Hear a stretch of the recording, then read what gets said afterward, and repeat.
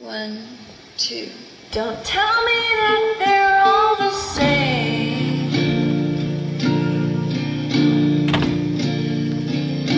'cause even the sound of his name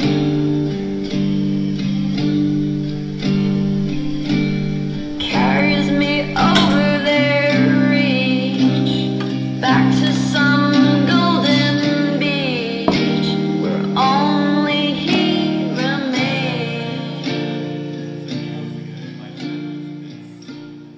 One of my constant goals is to always be improving and learning about whatever it is I decide to put my time into.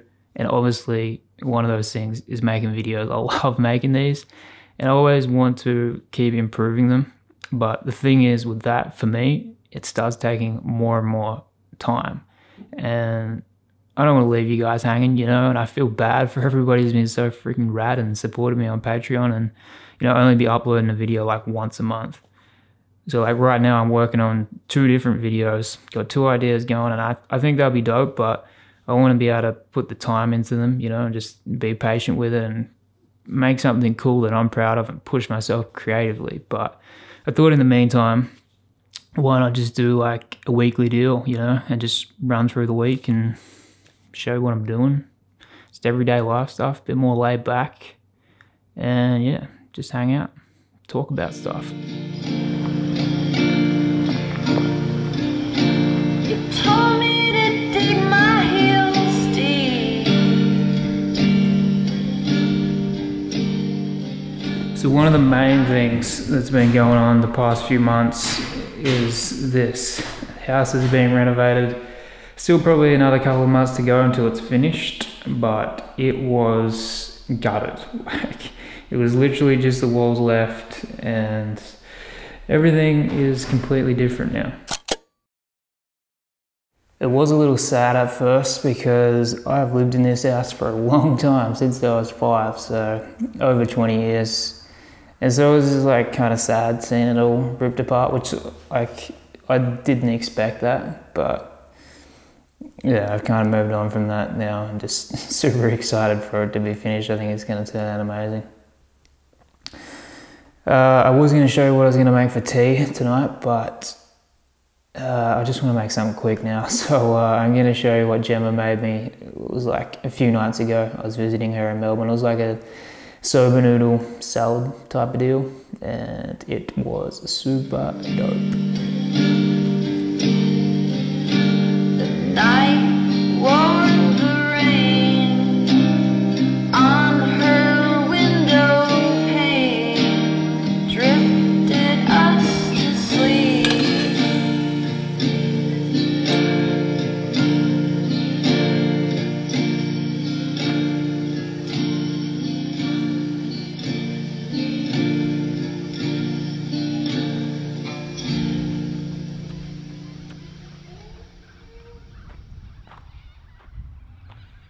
I just ran a whopping 2Ks because I have a very sore chest.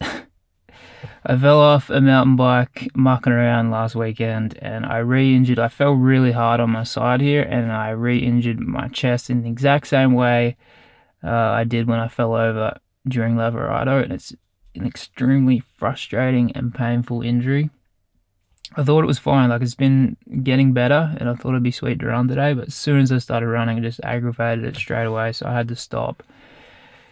And yeah, not only that, the day after it happened, I suddenly just had no energy again and I was just feeling really crappy, and that got me sort of feeling pretty down because I had felt like I'd just got, some momentum going again, and then I was back to square one. But that lasted about a week. Thankfully, my energy's come back now. I saw my specialist a few days ago and everything's looking pretty good. My blood test is sweet and everything, so what can you do? Just got to stay positive, stay patient, don't ride mountain bikes.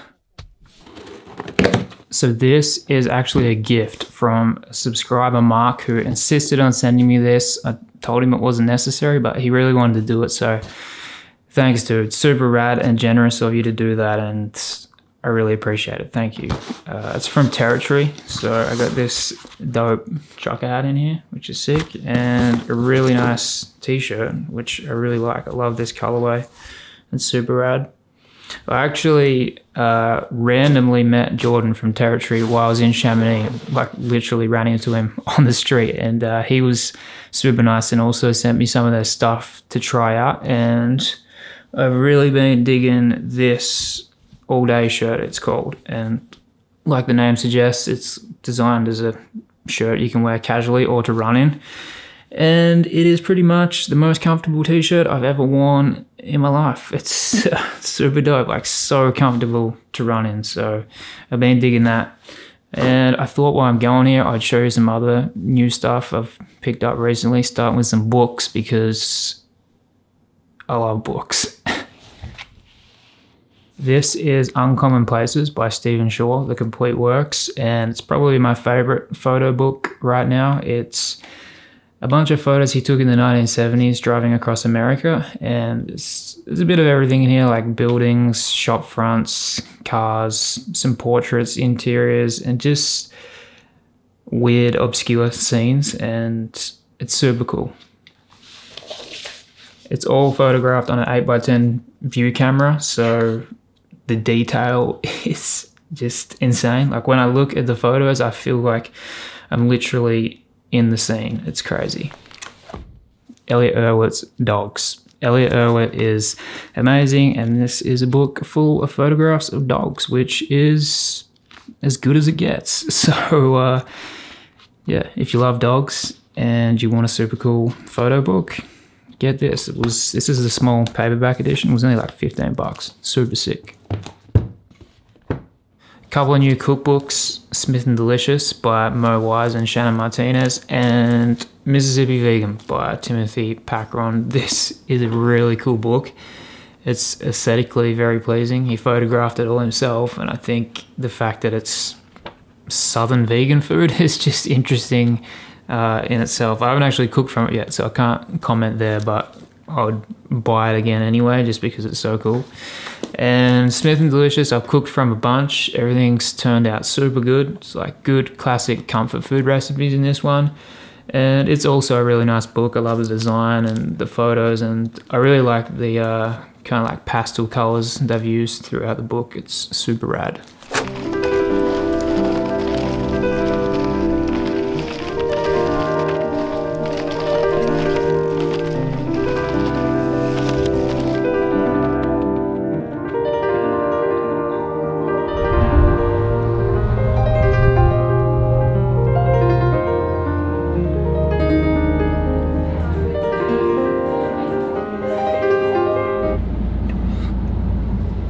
Oh, that is hot. Actually, I quit drinking coffee. It was probably like 2 months ago when I was feeling really unwell. I was like willing to try anything to feel better, and just straight up quit.